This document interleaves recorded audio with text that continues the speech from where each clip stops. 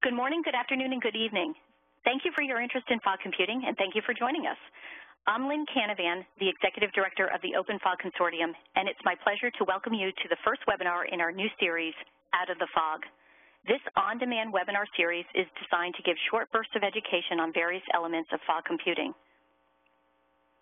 The OpenFog Consortium is a public-private ecosystem formed to accelerate the adoption of fog computing in order to solve the bandwidth, latency, and communication challenges associated with IoT and other advanced digital scenarios. OpenFog was formed by ARM, Cisco, Dell, Intel, Microsoft, and Princeton University in November 2015. Today we have members located throughout North America, Europe, and Asia. And now it's my pleasure to introduce today our speaker, who is Aapo Markkanen, who is a principal analyst at Machina Research, where he studies various market and technology issues that will pave the way for and shape up tomorrow's connected enterprise. Aapo has a particular interest in low-power communication technologies, the evolution of IoT security, and fog edge computing and the associated IoT gateways. Before joining Machina Research, he worked as a principal analyst at ABI Research, where he led various research activities related to M2M, the Internet of Things, and big data. He holds a Bachelor's of Science and Master's of Science degrees in Management Studies from the University of Tampere in Finland. And we're also delighted to team with Machina Research on today's webinar. Machina Research is the world's leading provider of market intelligence and strategic insight in the rapidly emerging machine-to-machine, Internet of Things, and big data opportunities. And they were one of the earliest research organizations to cover fog computing. So now it's my pleasure to welcome Aapo. Thank you. Yes, thank you for the introduction, Lynn, and welcome to the webinar, everyone. Thank you for your time. To start off, I wanted to bring up this high-level diagram of an IoT system and its different elements. This is meant to illustrate the different points where IoT data can be stored and processed. So first, there is the end node that actually generates the data, and this is what represents the so-called local level. It's worth remembering that much of the data that is ever generated, for example, by sensors, is usually discarded already at the source without further processing. So only the readings that are flagged up as being relevant, either based on time or selected sensing thresholds, can then get sent onto the next level. And this next step is what we call the aggregation level, which collects data from various end nodes and aggregates them accordingly. On one hand, this consists of devices such as routers, access points, and concentrators. I have taken the liberty to call these collectively gateways. And on the other hand, on this level, we can also find somewhat more capable devices like data historians and local servers. In this exercise, I refer to them as the site backend. From the site backend, the data travels onto the enterprise backend, which covers on-premises equipment and private clouds, mostly. And finally, you've got the remote data centers that accumulate data from all of the steps before them. As a category, I've termed this third level of the enterprise backend data centers as the cloud level. Capabilities that these different forms of IoT infrastructure have for storing and processing data increased by each step. And the same goes naturally for the number of data sources that they deal with. So in intelligent systems, the local and aggregation levels constitute edge intelligence, while the cloud level represents centralized intelligence. Models that substantially apply both forms of intelligence can be best described as distributed intelligence in this context. So this is the kind of conceptual backdrop that we have for today's topic. And then moving on,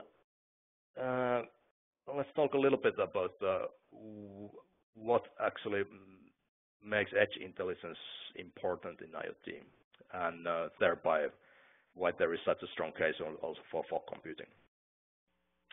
In these early days of IoT, products and services tend to be built largely on centralized intelligence.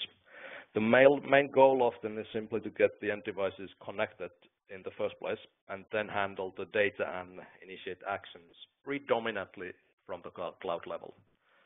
As an architecture choice, centralized intelligence involves less complexity than more edge-centric models, but getting it right can already be extremely daunting. So it's quite understandable that this is where the most enterprises that are working on IoT are actually focusing on. There are some exceptions, especially amongst the companies that have background in industrial automation. In those cases, the intelligence has pretty much out of necessity and by default always resided on the local aggregation levels. And for these types of players, IoT is basically just a more evolved way of automating and quantifying their existing processes. What is starting to happen, however, is that as computing and storage become more viable in smaller devices and more constrained environments, there is an increasingly strong case for distributing more intelligence from the cloud to the edge. I've summarized the benefits of doing this in here. First, it helps the enterprise to do more advanced things with all the data. On one hand, they can use more sophisticated filtering on data streams and thus produce better insights once they analyze the data on the cloud level or in the enterprise backend. And on the other hand, it becomes also possible to run more complex analytical models already at the edge and automate actions in real time or near real time. The second deals also the security and compliance aspects. Handling more data at the edge and transmitting only what's really needed to the cloud can reduce the so-called attack surface that exposes the system to potential intrusions. More intelligent edge devices can also be made more technically robust, for example, in terms of encryption of the data. And then besides that, the actual security, there's also a slightly different dimension in compliance with, for example, privacy regulations. If you take, for instance, CCTV systems, then in many jurisdictions there are privacy laws stipulating that the recorded video content cannot be stored outside the premises. In such circumstances, often the only way of running meaningful video analytics is to analyze the content already at the edge. And then third, there's the benefit of improving the reliability of the entire system. Edge intelligence can remove single points of failure from the network and help ensuring that the application can still function even if there are technical problems in the enterprise backend or in the data center. So that was the case for a more intelligent edge in general. The next, let's discuss where fog computing actually fits in here. You see, the edge computing as a concept as such is nothing new or novel. As I mentioned earlier, it has been the norm in industrial systems basically ever since they have existed. However, the thing is that in its traditional form, edge computing is a very siloed concept. Processing and storage is done by individual devices, and the data sources that these devices handle are also pretty limited and static. As a rather meta example, as they say in the internet, I have here a hypothetical group of smart grain silos. The sensors inside of them measure anything from temperature to humidity to grain levels, and the readings are aggregated individually for each silo. The people who own the silos check the status one by one on the spot, or if they have got them connected to a local area network, then they can do the monitoring from the site's PC, for example. So this is how things work in the traditional edge computing before the fog comes into play. And then next up, let's discuss how things in the this kind of same hypothetical example look under the fog paradigm. The big difference here is that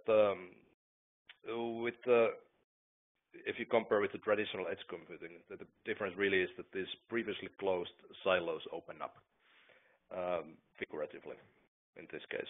You can see how the computing devices inside of the silos are interworking with each other, sharing data and distributing storage and processing workloads with each other. And then at the same time, they're also connected to other gateways on the site. There's one on the ground level, aggregating data from sensors across the farm and from the fleet of harvesters and other machinery. Then there's another gateway on the top of the silo structure, which is connected with the farm's own microgenerations plant, whether it is solar panels and wind turbines. as well as with the fleet of drones that I use to, for instance, to optimize the irrigation system that covers the fields down there. This gateway on the top also serves as the backhaul link to the cloud.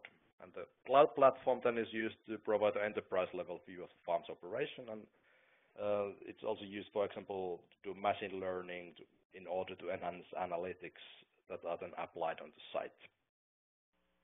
I think it's good to highlight how important these various gateway devices are for deployments like this. So gateways play a significant role in enabling connectivity in challenging network environments. So that is when the nodes are dispersed across great distances and connected by using multiple protocols. That's normally the case if you purchase IoT devices from various suppliers. Then it can be quite a big technical headache to get all these protocols interworking with each other. And at the same time, then gateways can be increasingly used to store and process the data that they aggregate. Gateways that serve both of these purposes, so communications and computing, are what we call intelligent gateways. And they can be seen as the single most instrumental building block in fog networks. What we have here is a kind of assessment of some of the end markets and applications where fog computing and intelligent gateways are likely to have the greatest impact. The vertical axis of this chart aims to differentiate between these opportunities in terms of the focus of data analytics. If you take, for instance, usage-based insurance or water metering, then these are what we consider very cloud-centric applications for the purpose of analytics.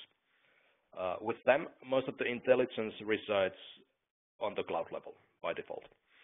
Then for comparison, video surveillance operating an aircraft are examples of the activities where the most important uses of analytics are done more or less locally in a tightly integrated device environment.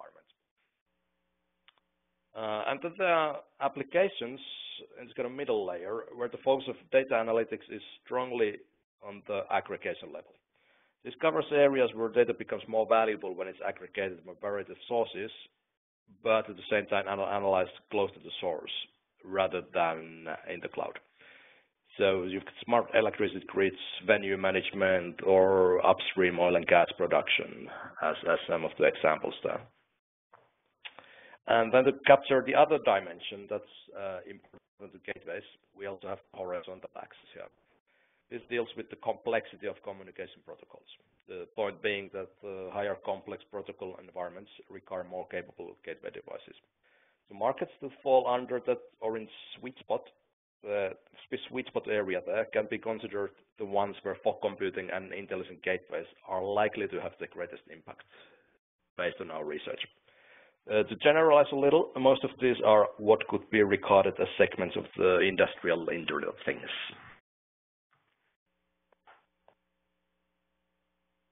Yeah, then to wrap it all up, here are the 5 key takeaways from this introduction.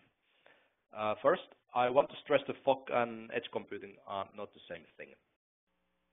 There's a major conceptual difference in the sense that the fog is about pooling data and resources without any metaphorical silos. Second, fog computing does not mean that the systems using it will become reliant on the fog and edge intelligence exclusively. The cloud is also an important part of this new paradigm. The point is that developers that build IoT applications can deploy certain applications or elements in the cloud, some others on the aggregation level, and some others finally locally within the node itself.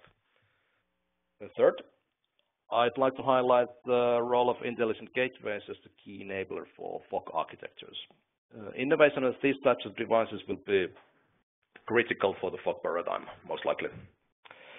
The fourth, this intelligent gateways and fog computing as a concept stand to make the biggest impact in the industrial IoT. If you take that earlier list of the benefits that I had, benefits of fog computing that I had there in the beginning, then those by and large apply especially to the complex and mission-critical application environments that you can then find in the industrial space. Finally, I want to make a point that most likely will be covered very well indeed in the upcoming parts of this webinar series. The creation of a true fog network will require multi-vendor interoperability.